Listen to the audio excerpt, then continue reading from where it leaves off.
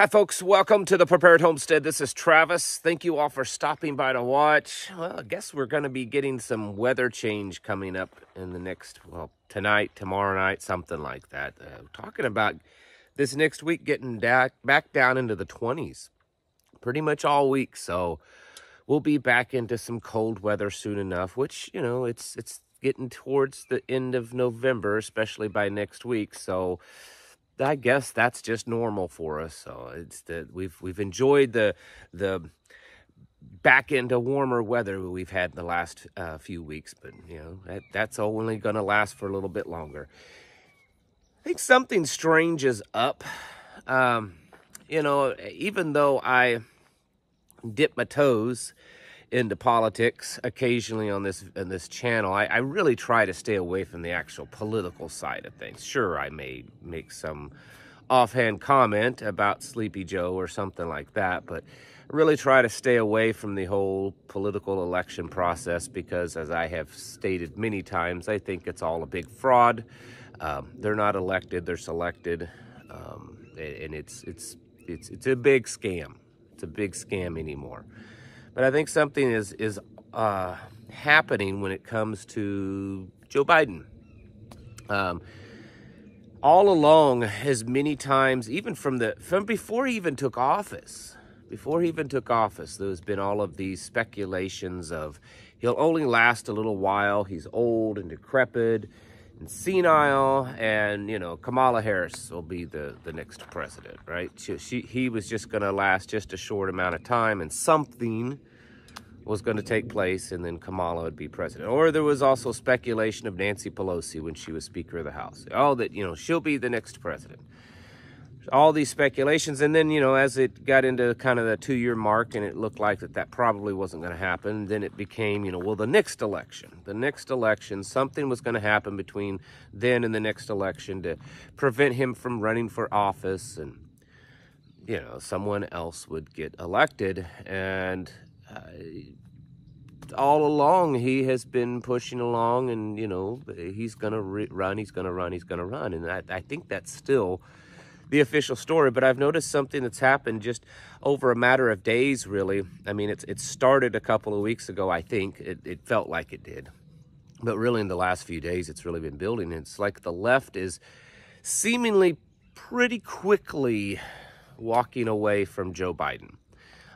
It started off with the whole Israeli-Gaza thing. The vast majority, it seems like, and I'm just my own speculation, my own observation, so I could be completely wrong, but it appears that the vast majority of the left strongly supports, you know, the Palestinian cause, I guess you could say, or that Gaza needs to, you know, be left alone, and that Israel is, you know, committing war crimes and all of this kind of stuff, except Biden. Biden has been, you know, very staunchly supporting what Israel is doing, and sending obviously lots of stuff over there to Israel, and just, you know, whatever Israel says, Biden supports it. And that's gotten him some pretty heated hate from his own camp. In fact, there's been news that people in the State Department, other parts of his government, these are people that work directly under the president, under his branch, have been sending him letters condemning this actions, condemning Biden's support of Israel, and begging and demanding that he stop, you know, so openly supporting Israel, and either take a neutral stance or see that, you know, Israel needs to stop. So there's definitely, you know, a shift there. There's been some pretty violent protests against the president in Washington, D.C. from the left. So the left is out there protesting against their president. So we're seeing that. I've also noticed that in the last few days, there have been some celebrities that have come out and said, you know, I'm not voting for Joe Biden. I don't support him. In fact, one, he's some kind of actor. I don't really pay any attention to Hollywood and actors and stuff, but apparently he's somewhat famous on TikTok and a Hollywood actor. And he said that he's actually going to support Trump, even though he cannot stand him and absolutely hates Trump. He'll support Trump in the election because he believes Trump will actually stop this war between Israel and Gaza. There was another, The Rock. That's who it was. The Rock was on Joe Rogan, and The Rock was making some comment that, in a joking way, that none of his liberal Hollywood friends really support Joe Biden at all, but they do support the Democratic Party. So there's more and more kind of shifting away from him. Now, the question is, what's going on? We've got less than a year before the next election, and we're seeing this shift away. I'll be frank with you. I don't have the answer. I know some of you are going to immediately jump in and say, well, that shows that Trump's going to win it. Trump's going to win it. I have held back my opinion of this for quite some time because I know my listener base, and I know it's probably going to upset you, but it wouldn't be the first time I've done that. My opinion is that either A, Trump doesn't have a chance of winning because it's already rigged, or B, whatever, if Trump is elected into office, it's because he's just part of the rigged system. I cannot see at this point in the game there being any kind of legitimate free election of the people, by the people.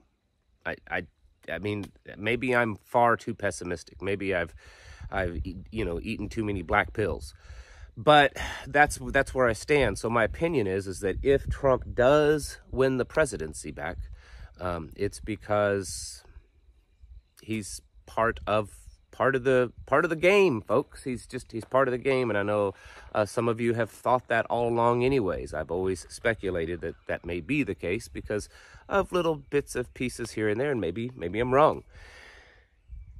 But I kind of think that it's going to go the other way. That's just my opinion. I noticed that this past week, well, the last few days, not necessarily week, the last few days, Xi Jinping, he's been in Southern California for the big, APEC or whatever it is thing. And, of course, there's video with him and Joe Biden. Joe Biden met him and all that kind of stuff. And Joe Biden looks like he always does, but maybe even worse, just kind of pathetic. He called him a dictator. He looks so feeble. There's no energy. I mean, it looks like Xi Jinping went to the local nursing home and found some old guy to shuffle around with.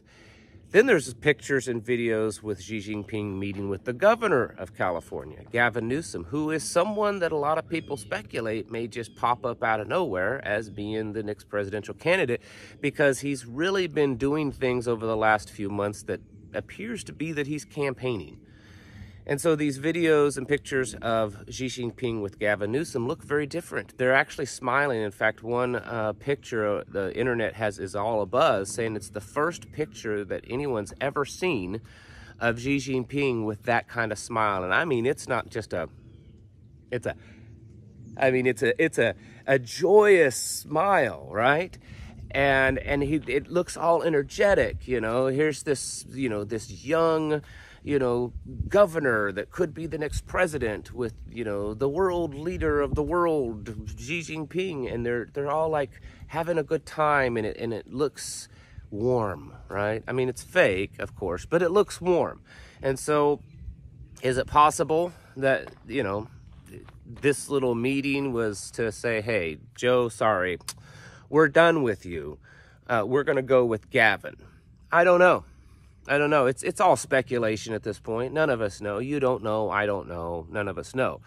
But I do think that something is up when we're watching. It's just shifting away. And then the criticism of Joe Biden, which there always has been from the right, the conservative, group has always criticized Biden.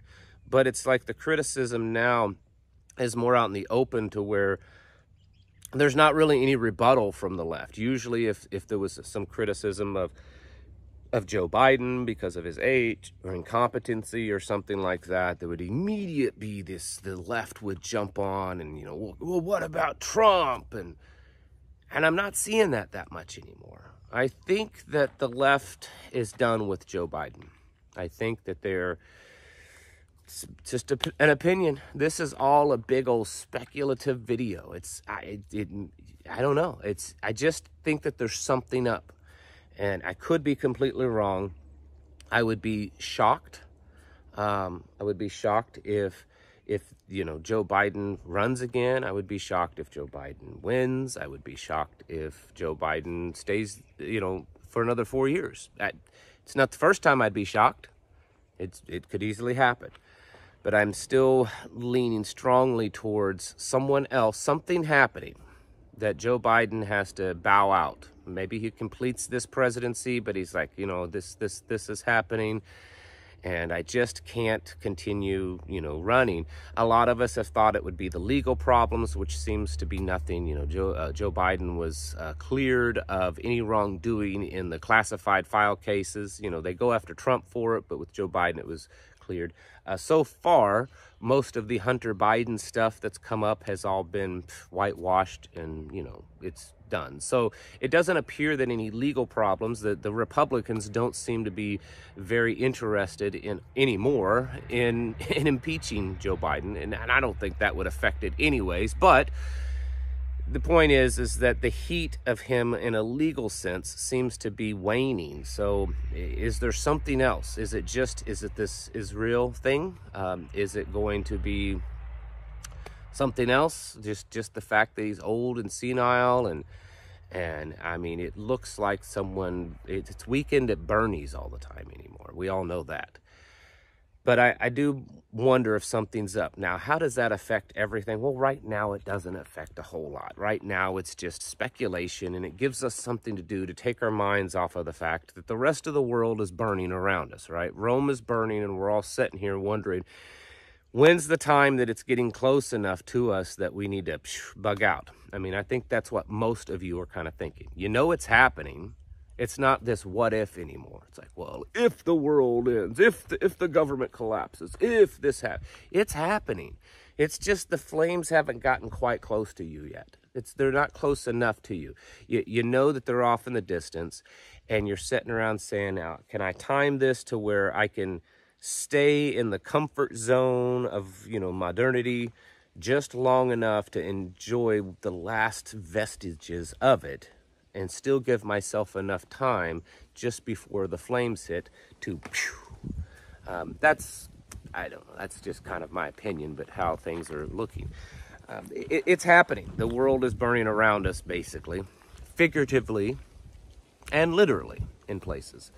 And we're seeing more and more stuff. Someone sent me some pretty good information. I'm still going over it and consuming it, of the central bank digital currency stuff that's been moving very, very full steam ahead while all of this other distraction stuff is going on. Think about it. It's been about a year since this central bank digital currency stuff has really been heavy in the news, and there's been a lot of stuff going on around the world to distract people, and it's still happening, folks. It's still happening quite a bit. There's a lot of things going on, and I think that we're just trying to figure out when's the right time to leave, and the knowing that the longer that we're able to stay in the normal world, then we can still be acquiring things. We can still be, building our preparations, because once we kind of go to the bug out stage, at that point, we're not prepping anymore.